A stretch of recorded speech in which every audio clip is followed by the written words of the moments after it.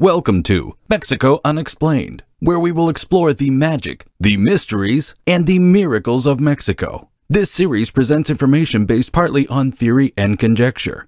The podcaster's purpose is to suggest some possible explanation, but not necessarily the only ones to the subjects we will examine. Here is your host, Robert Bitto.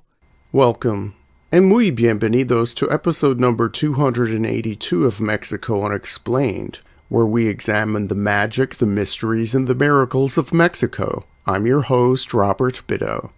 The May 21st, 1890 edition of the San Diego Union newspaper featured an interesting story that caused international uproar and rattled an empire. An article spoke of a detailed and sinister plan of a group of men based in California and London who wished to take the Baja California peninsula away from Mexico, declare it an independent country, and eventually have it annexed by Great Britain. Led by San Diego journalist Walter G. Smith, secret meetings were held in San Diego and across the border in Ensenada to map out the scheme to take over Baja. A council of 15 was created to head the government of the new nation. This council had already designed a flag and began printing paper currency along with recruiting mercenaries to fight their own little war of independence.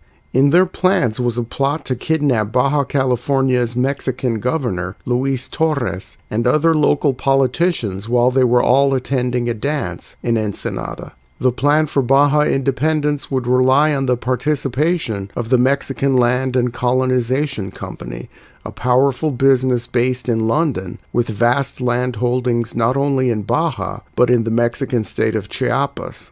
The San Diego Union and other California newspapers spun wild tales of the planned takeover.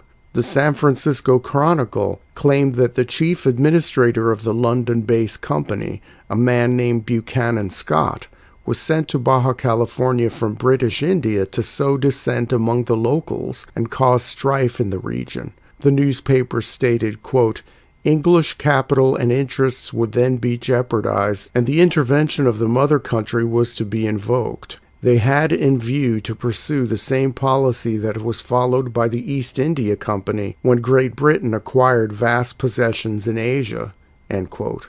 The paper went on to say that at the right moment, British gunboats would show up at Ensenada, and as soon as the new government declared its independence, the warships, quote, were to enter the harbor and recognize the new nation, end quote. The newly liberated territory would beg to be incorporated into the British Empire, which would administer the acquisition as the colony of New Albion.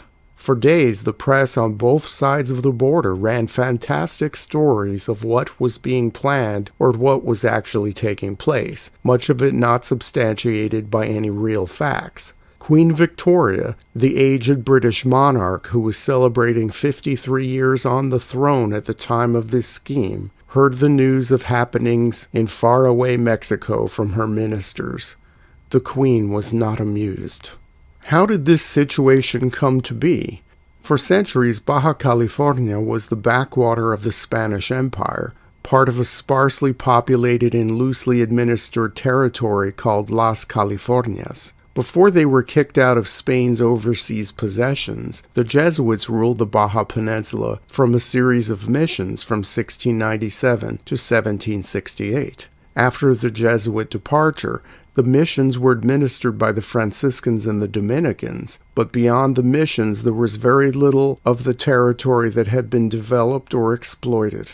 The Spanish divided Las Californias into Alta California and Baja California in 1804. That same year, the Spanish crown gave Army Sergeant José Manuel Ruiz Carrillo a massive land grant in the northern part of the Baja Peninsula as a reward for his many years of frontier service. This grant was called Ensenada de Todos Santos, and the modern-day port of Ensenada got its start with Ruiz, who built a small adobe on the shores of the bay immediately after acquiring the grant. He did very little to develop the land, which passed to his son-in-law, Francisco Gastelum, after his death. The British plot was not the first one involving the takeover of the Baja Peninsula and turning it into its own country. In the 1850s, a young American named William Walker tried to establish the Republic of Lower California. For details on this scheme, please see Mexico Unexplained episode number 119. In the year 1872, almost 20 years after William Walker, gold was discovered in the mountains of Baja at a place called Real del Castillo, 30 miles east of the sleepy fishing village of Ensenada. The gold rush drew many people to the area, mostly American and European fortune hunters, as well as people from all parts of Mexico who were hoping to strike it rich. The capital of Baja California was then moved from the coastal town of Santo Tomas to Real del Castillo, and the port of Ensenada grew too, to accommodate the influx of prospectors, their equipment, and other supplies. The gold rush lasted about 10 years, and in 1882 the capital of the territory was moved again, this time out of the Real del Castillo boomtown and to Ensenada. The Mexican government began to increase its military presence in the area and housed a garrison at the new capital city. This was part of a plan by Mexican President Porfirio Diaz to modernize Mexico. Government officials at the national level were eager to listen to all schemes to develop previously undeveloped areas of the country. So when the American Major George Sisson arrived in Mexico City with ambitions to develop Baja, the Diaz regime listened. Sisson, an engineer from San Francisco, first discussed his plans with Luis Uller, a Mexican businessman of German descent who had great influence in government. With Uller's help, Sisson's plan was approved, and in July of 1884 he was granted most of the land comprising Baja California Norte, including monopoly mineral and fishing rights. To raise funds for this ambitious development scheme, Sisson formed the International Company of Mexico, with headquarters in Hartford, Connecticut, and offices in New York City. In a few years, with adequate capital raised, Sisson's company began to develop Ensenada and the surrounding communities. People from all over Mexico and the United States began to move to the Ensenada area during this flurry of development, including a hotel magnate from Salt Lake City who promised to build the largest hotel in North America across the bay from Ensenada at Punta Banda.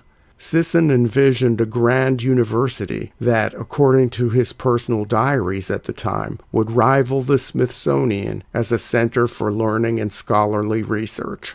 The boom times connected with Sisson's International Company of Mexico in Baja were closely tied to land speculation and a fever of building across the border in San Diego and other Southern California communities. By the latter half of 1887, the boom times on the American side of the border came to a halt, and American investors lost confidence in Sisson's projects on the Mexican side.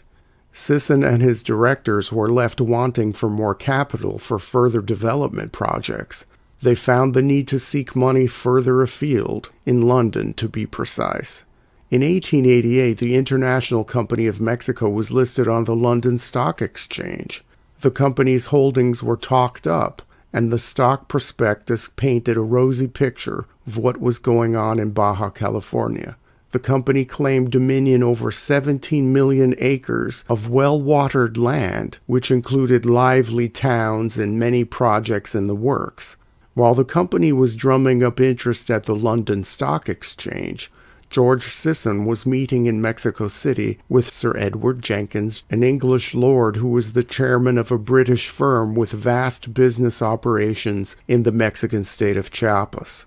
Sir Edward's company was looking to expand its interests in other parts of Mexico, so a deal was reached between Sisson and the British firm.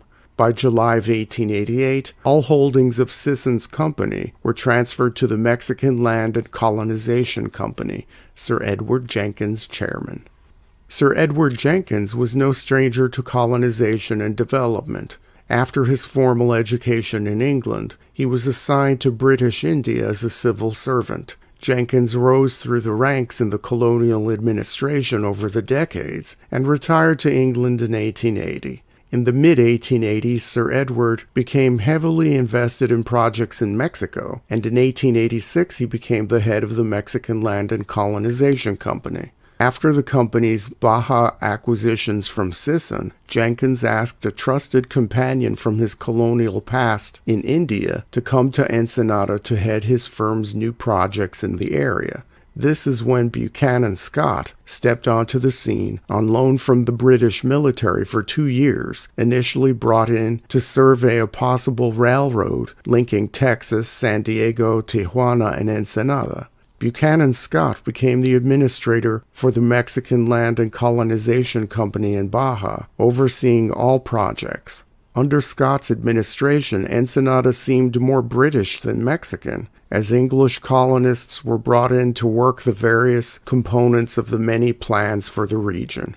All this activity drew the attention of bureaucrats from Mexico City. Even though what Scott was doing was ultimately successful, the first inspector from Mexico City did not like what he was seeing in Mexico's far-flung territory. The inspector, a man named Miguel Sanchez Facio, wrote a scathing report about what he saw. He was particularly distressed at seeing that only a little over 25% of the population of Ensenada and the other surrounding towns were Mexican. The great developments talked about in Mexico City were highly exaggerated, and Sanchez Facio alleged that the company had been perpetrating frauds on investors. In his report, the inspector said that what was happening in Baja was, quote, a bundle of mismanaged ideas, a bad idea from the start, end quote. The inspector's report, although intended for government officials in Mexico City, was translated into English and printed in early 1889 in San Francisco in booklet form as The Truth About Lower California.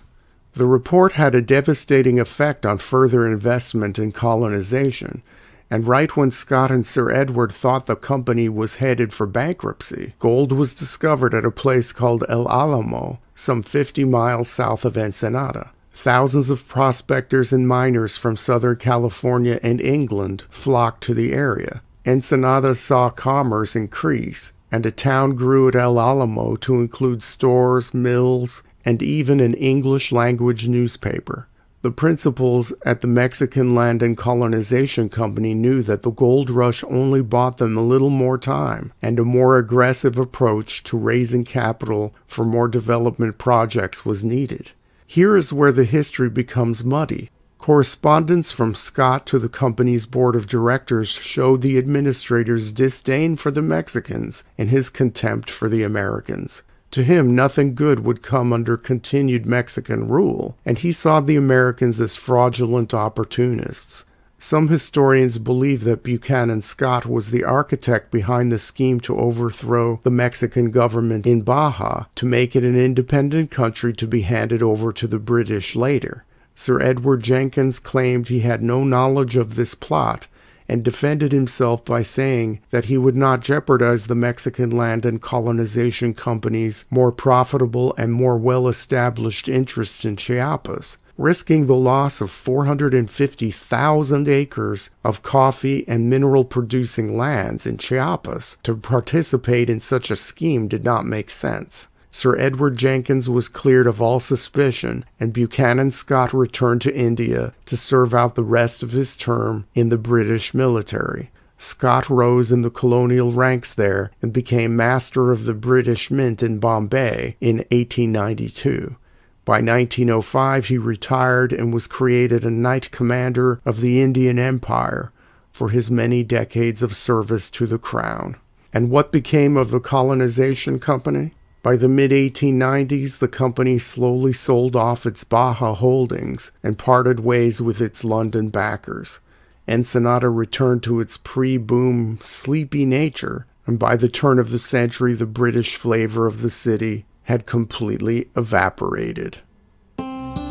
Thank you once again for listening to another episode of Mexico Unexplained. Remember to like and subscribe to us on YouTube and follow us on Twitter. Tell your friends by sharing these shows with others. Please go to our website, MexicoUnexplained.com, for references, illustrations, and for free access to transcripts of past shows. Please visit Amazon.com to purchase the books Mexico Unexplained and Mexican Monsters, to get hard copies of The Magic, the Mysteries, and the Miracles of Mexico. We appreciate your kind attention once again. Until next time, thank you and gracias. Thank you for listening to another episode of Mexico Unexplained with host Robert Bitto.